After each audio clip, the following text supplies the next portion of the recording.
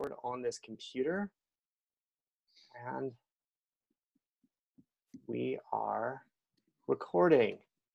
Okay, welcome. My name is Bill Hinrichs. I'm the Dean of Academic Life for the Bard Early Colleges at Bard High School Early College, Manhattan. This is our second Dean's Hour at a distance, and it is our first live musical performance of the semester. It is also our first collaboration with Tone, the Orchestra Now. I think today's performance couldn't be much more timely. It's a moment where our apartments and homes are feeling smaller and smaller. The walls are certainly closing in on me with 3 children and 5 Zoom schedules and tenuous plumbing and less than 1,000 square feet. And I think it's nice to enlarge our worlds thanks to Bard College, particularly through art. I want to start by reminding us that we are much larger than our individual campuses. We're connected to a network of public Bard early colleges from Newark to New Orleans, from Hudson to Cleveland, from Manhattan to Queens. And we're also connected to a network of private Bard satellite programs around the world, from Irkutsk to Smolny to Simon's Rock, the original Bard early college. And we're also connected to Bard graduate programs, including some in New York City, that have brought us international affairs classes to take offsite, and summer museum internships, and even Dean's Hour speakers, such as next week's speaker, Peter Miller from the Bard Graduate Center. We'll be speaking about Machiavelli next Tuesday. Essentially, though, we're part of Bard Annandale and its extraordinary combination of artistic and academic programs, especially music programs. Bard is, of course, home to Leon Botstein, who is inarguably the most prominent and accomplished conductor college president in modern history. He's the leader of Bard College and has been for 4 decades. He's the founder of the Bard Early Colleges, and crucially, he's the founder of the Orchestra Now. And thanks to the Orchestra Now, or Tone, today, we will see our worlds expanded and inspired beyond our closing walls by art and artists who will perform live for you. For today's Dean's Hour, we have 4 musicians: Pecos singer Matt Ross, Viktor Toth, and Regina Brady, playing cello, flute, clarinet, and oboe. We also have members of Tone's staff who can answer questions, including Leonardo Jose Pineda Garcia, who graciously arranged for these performances. After each performance, students will be able to ask questions of the musicians through the chat function. I hope today's presentation is of interest to the larger BHSEC community as art for art's sake, and I hope it's particularly interesting for Year 1 and Year 2 students as they place works of literature in their cultural contexts. It's a chance to hear from working artists talking about how and why they play the music they do, and to learn some salient features of that music. First up today will be Pecos singer playing a cello solo, the Allemande from D minor cello suite by Johann Sebastian Bach. So I will turn it over to Pecos at this time. Hi, everybody. Nice to see all of your little faces there. I chose this piece to play because it's one of my favorite movements from all of the 6 cello suites. Bach wrote 6 suites, and each suite has 6 movements, and this is one of my favorite from all of those. I started work on these pieces when I was in high school, and the second suite, which I'm going to play from, is in D minor, so it's sort of has a more somber, emotional feel to it, and I think that I've been revisiting this suite a lot over the past several weeks, given the situation we're in the world today. So this is the Allemande from the second Bach cello suite in D minor.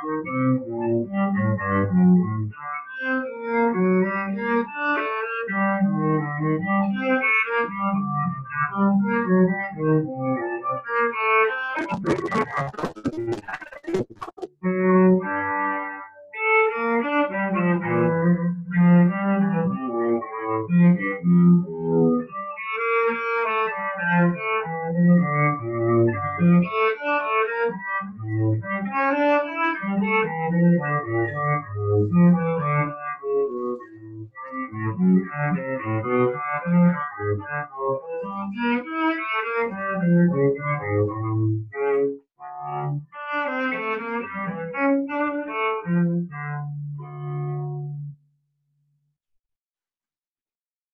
right, thanks for listening. I think we have a little bit of time for questions if anybody has any questions about what I just played or anything else. Sure. So people can send questions to me through the chat function. Pecos, can you tell us a little bit about the time period from which this piece is drawn? What are some characteristics of it that we might be hearing in this piece that are emblematic of the Baroque? Sure. So this is sort of the early 18th century, so early 1700s, and Bach is one of the first to write these solo pieces for cello. There were some earlier pieces written by Gabrieli, but this is a time when the instruments were in a lot of flux. And one important development that happened around this time is that all the strings were made of gut during the time period. It was around 1680 or 1690 when in Italy the technology for winding gut strings with silver was developed, and that allowed the lower strings of the cello to respond much more quickly and made it much more suitable as a solo instrument. So Bach is taking advantage of that. But also his music is very polyphonic, meaning that there's sort of multiple musical lines going on at once, which is a little bit different than maybe the Italian sort of monody or the sung single voice style that was slightly before that in the late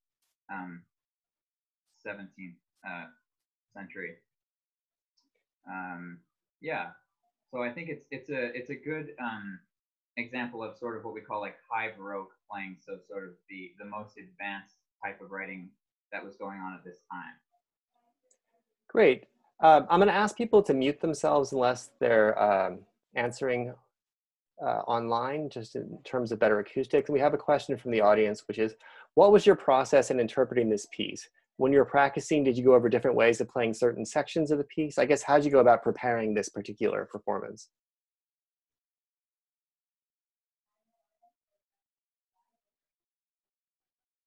Yeah, so Bach is very special to cellists because we have these 6 suites that are all really phenomenal pieces of music, and it's sort of a central text that we come back to over the many years that we play. There are actually 5 different original texts of this piece, none of which are in Bach's original hand. So the manuscript that I reference mainly is the Anna Magdalena Bach, which was written by J.S. Bach's wife, Anna Magdalena, during his lifetime. But because there are so many different versions written down, things like the bowings and the articulations are really up to the interpretation of the artist. So a lot of times I listen to different recordings, especially for ideas to change my interpretation. And then I also reference the original manuscripts and also some of the edited modern texts. Okay, so this is a question from one of my students of Latin American literature, but also a musician herself, Amal Biskin. How has your relationship with practicing changed since being in quarantine? Well, I've had a lot more time to practice. That's one thing. I think it's also, it's in some ways it's made it more difficult to focus because I don't have clear objectives all the time, because some of the auditions that I was practicing for have been canceled, and the concerts that I was preparing for have been canceled. So it's really given me time to go back and look at music that I was interested in revisiting, such as this Bach suite, but also some etudes and studies to work on my technique in general. And one final question, thinking a little bit about periodization, how do you incorporate modern styles into your playing while also honoring Baroque technique? Yeah, and that's a really interesting and difficult question. I studied for about 1.5 years playing the Baroque cello, so with gut strings and holding the cello between my legs without the end pin and with the convex curved bow. And so I think that experience is really informative. So a lot of times what I'm trying to do with the modern equipment that I have is create the sounds that I heard on gut strings and with the other bow, simply just using these different materials. Great, thank you. In the interest of moving along for time, we're going to move on to our second performer, Matt Ross, with a flute solo. And maybe, Matt, you could introduce the piece. All right, did that unmuting work? Am I in the clear? So I'm going to play the Exposition from Mozart's first flute concerto in G major. This is something that I learned in high school for my first undergraduate college auditions, have used again for my graduate school auditions, used for every single orchestra audition ever. So it's really important piece in the flute literature, and it's always interesting every time I come back to see what I find. So enjoy.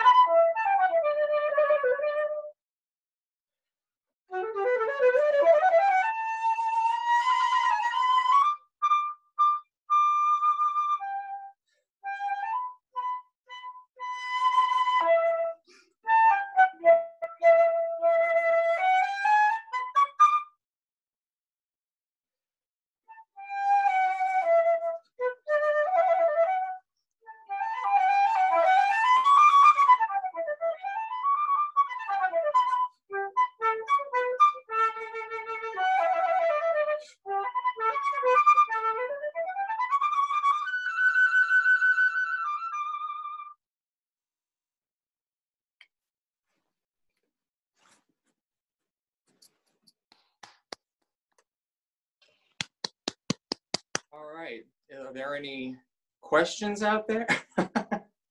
Well, we had a simple question. Could you remind us about the artist and song you're playing? Just the form, the composer.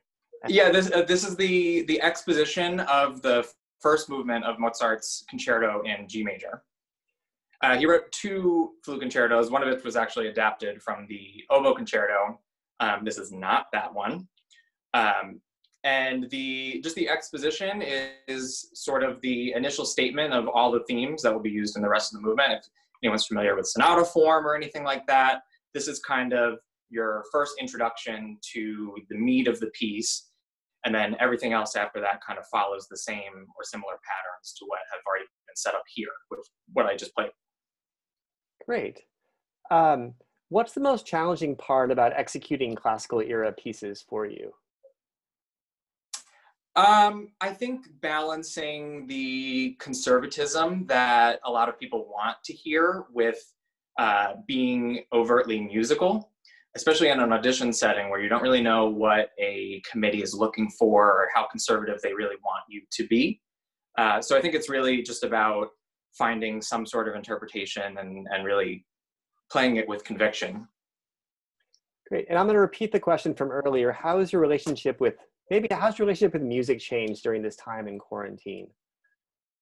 It's been really interesting. I kind of have been trying to keep my head down as much as possible and just sticking with the routine that I have had in place for the last, I don't know, year and a half or so. I have what I call the four pillars of wind playing, and I focus on those things first for the last however many months. And then beyond that, I work on whatever I have coming up. So in this case, if I don't really feel like playing anything else, if I'm feeling overwhelmed, which is a totally normal thing right now, I just make sure that I get my fundamental work done, do my technique work, all that kind of stuff. And if I feel like passing for the day, that's fine. If I feel like taking out some excerpts, that's fine too. I've been playing along with a lot of recordings and kind of revisiting scores of orchestra pieces just to keep myself entertained. So it's more of do the fundamentals, and then whatever else comes is great or not, and that's fine. And what do you miss most about musical experiences during this time in quarantine, particularly as a member of an orchestra? Yeah, I think just the experience of playing in an orchestra is something that can't be recreated, really. It's just it's such a different skill set to be able to play off of other people and feel other people's energy and become inspired by what you're hearing around you. And you could do that to a certain extent with some recordings, but it's certainly not the same as you being there doing it yourself. So I can't wait to get back into the chair and keep doing it. Great. I had a question about what you're thinking about while you're playing. So once a piece is embedded into your memory, does your mind wander, or how does your relationship with the piece change once you've memorized it? I'm usually just thinking ahead and really trying to, most of the time more than anything else, I've worked so much on something that I don't need to think about the notes so much. So I'm thinking about line, I'm thinking about voicing, thinking about maintaining an openness in my body in order to be able to execute the musical ideas that I want, and really just hoping for the best. Great. And the final question, how did you pick this particular piece? Like I said, this is just a piece that has been, it's arguably the most important, most often requested piece for the flute. So what better time to take it out than now? Great, thanks so much. And we'll have time for follow-up questions with the earlier performers at the end, assuming time goes on. But let's move on now to Viktor, who'll be playing on clarinet. And Viktor, would you mind introducing your piece? Hi, everyone. Thank you so much for being here and having us today. So the piece that I'm going to play is a section from Aaron Copland's Clarinet Concerto. I will play the Cadenza, so I don't need accompaniment for that. So I figured that would be probably the best way for me to present something. And the other reason why I chose this piece is because I've been lucky enough, and I've had the chance to perform this piece as a soloist with this orchestra, with the Orchestra Now, a couple of years ago. And it's always nice to come back to this piece because it brings me memories back from that time. Just thinking about the rehearsals and concerts and how we got to the point where we actually performed this piece. And I thought it would be a good piece to play today for you.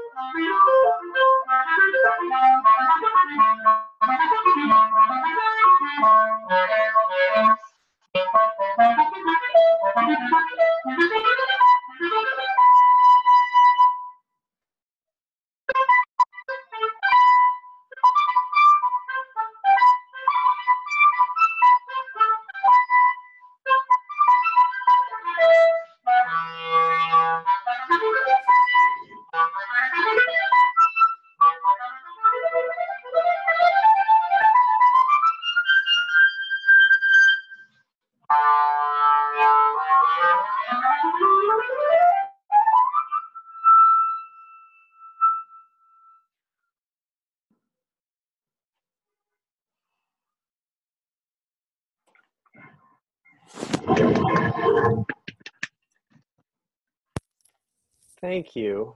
Let's make sure to mute people unless they're asking a question. I see some applause. Yes. Victor, can you tell us a little bit about what attracted you to this particular selection? Well, I would say it's because this was probably the very, very first encounter for me to get acquainted with the style of jazz. Even though a lot of people don't like to call this piece a jazz piece, there's certainly a couple of elements that really resemble the style, especially in the section after this, which is with the orchestra, and it's about the rhythm. But obviously, you don't want to make it too jazzy because technically this is a classical concerto. So you just need to be a little careful with how much you add to it from jazz. Great. And we have another question from another student. Dira Nobrazov is also a musician.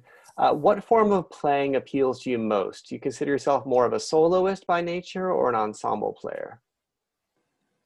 Well, I like all of them. I have to say that. So as an orchestra member, we mainly perform in groups in an orchestra, but sometimes we have the chance to play chamber music. So one thing that I really noticed through my undergrad is that I really got close to chamber music, and just experiencing when you find the right people who you really love playing with. That's another thing, and I feel like I really needed to treasure that time, because once we get out of school to the real world, we won't necessarily have the chance to play with the same people that we love all the time. So I really appreciate that from my undergrad. And so the third part would be playing as a soloist. Well, I really enjoy that. I really, like, we had a concert in December with Tone, and we played at Jazz and Lincoln Center, and I had a chance to play another piece with the orchestra, and seeing it, how much the orchestra evolved from when I first played this piece with them a couple of years ago, and between the time from that and December, this past December, it was really rewarding to see that. So it's very different to play as a soloist because you have to take charge. So it's a very responsible job to do, but it's really, really rewarding. And when you actually get to work with the musicians or with the people that you know and have been surrounded by for a longer time, that really, really makes a difference for the better. This is sort of a general question, but you mentioned your undergraduate studies. I'm wondering how your academic studies have informed your playing as a musician, and how your work as a musician has informed your academic studies. Mm-hmm. Well, so I did my undergrad here at Bard and then Hudson. So I had to do this double degree program. So I did music as my one of my majors.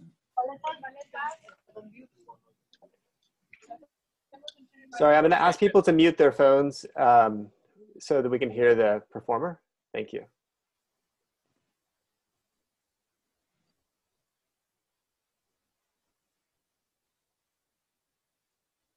Oh, okay. Go ahead, Victor. Thank you. Sorry for the interruption. Yeah, so you did your undergraduate at Bard. Yes, I did. Yeah, sorry. So I did my undergraduate at Bard, and my second major was Italian studies. So I would say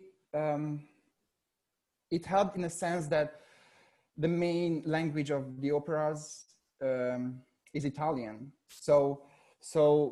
And I am particularly a type of person who's really into operas. So I think when I perform a solo piece, for example, or I'm playing a solo section in the orchestra, if the style fits, it really helps me thinking in words, even though I see notes in front of myself. But just having this opportunity to hear the words connected with music in operas, I think that really helped me think in a different way, where I'm actually trying to sing with words, but still without words. Wonderful.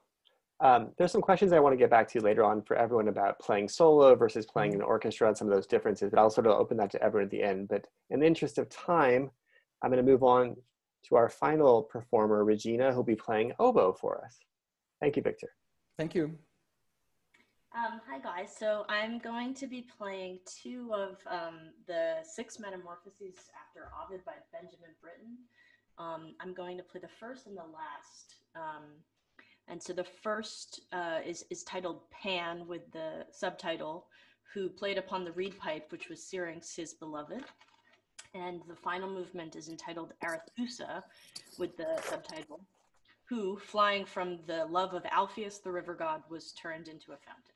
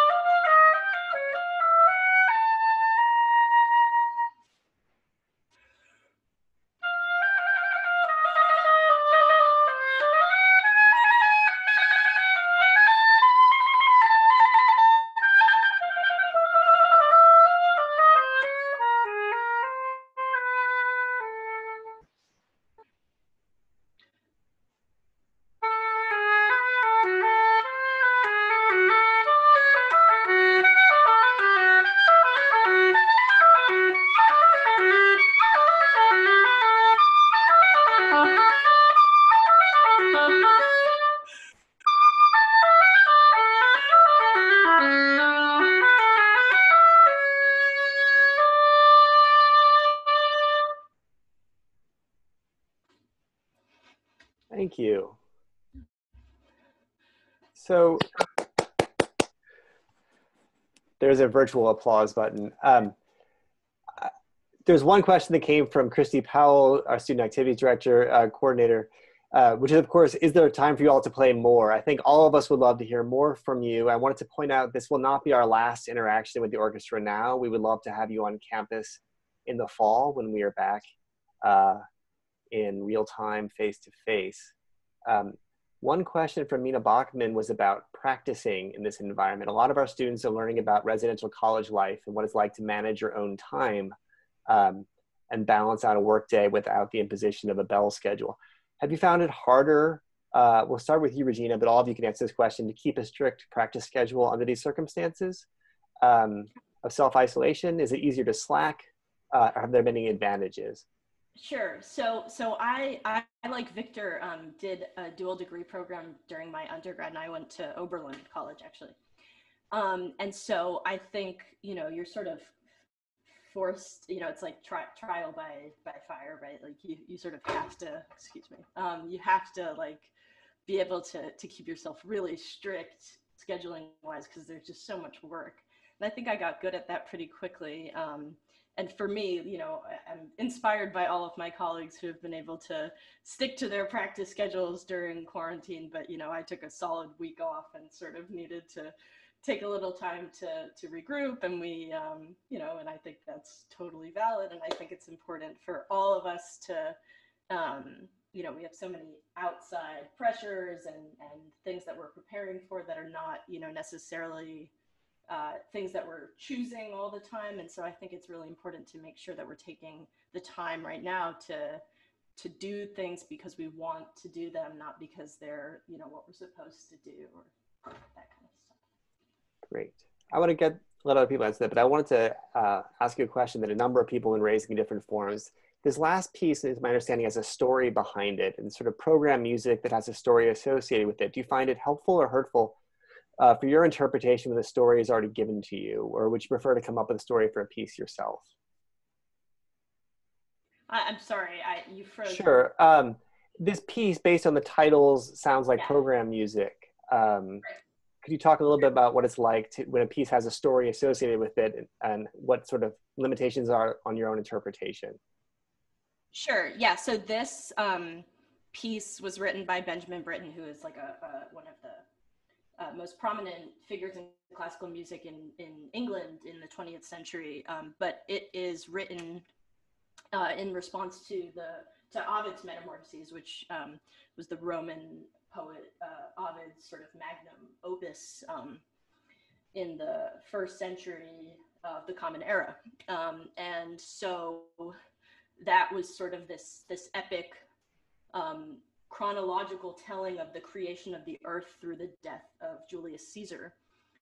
And it's sort of this incredibly long thing that doesn't really have form. But so as far as Britten's adaptation or response to that, I think the word metamorphoses has sort of a dual meaning here.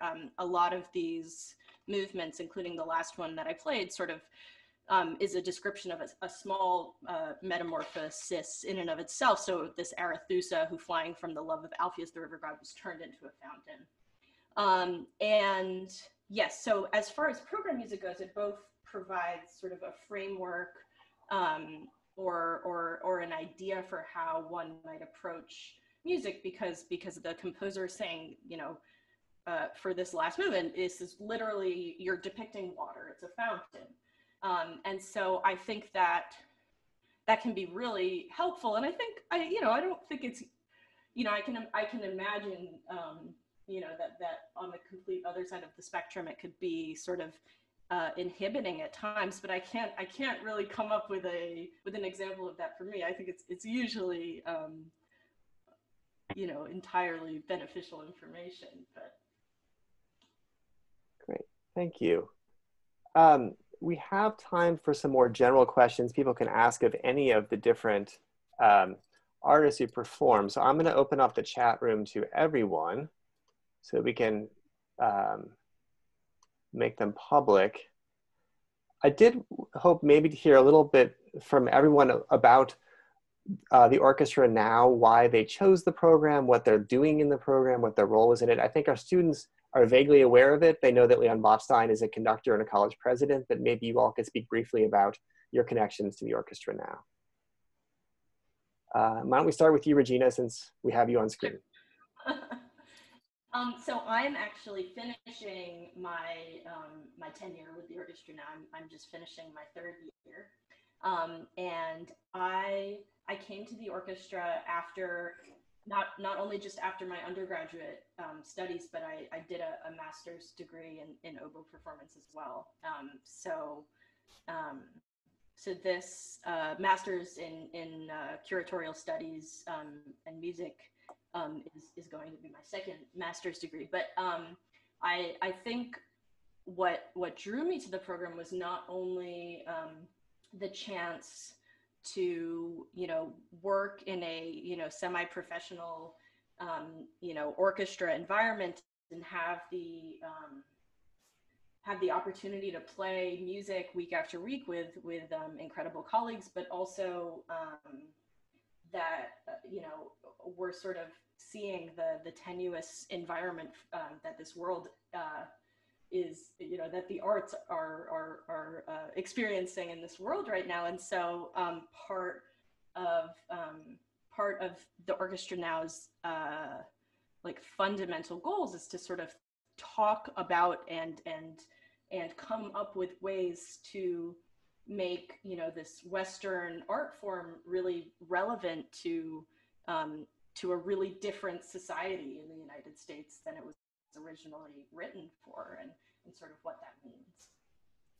Great. I'm wondering, Victor, Matt, and Pecos, if you could also give us a short response.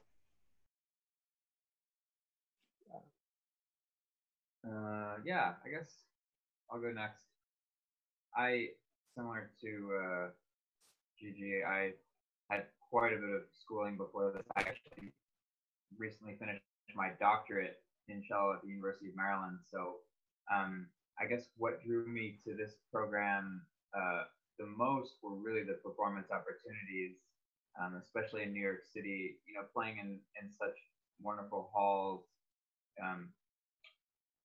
The first time we played in Carnegie Hall, I was just stunned by the acoustics. The hall has a reputation, obviously, but I think it really lives up to it. So I think for me, that was one of the most important things. But then also playing with all of the other great musicians in the orchestra is really just a pleasure.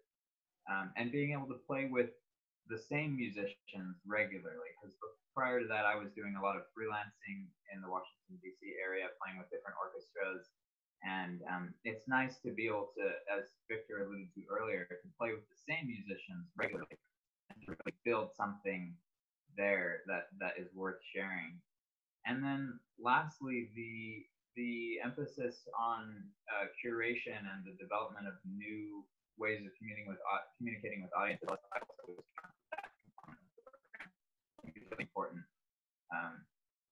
as Gigi also alluded to. Great. Matt and Victor? Yeah, I love Gigi and Pecos's answers. Unfortunately, mine is far more cerebral than theirs.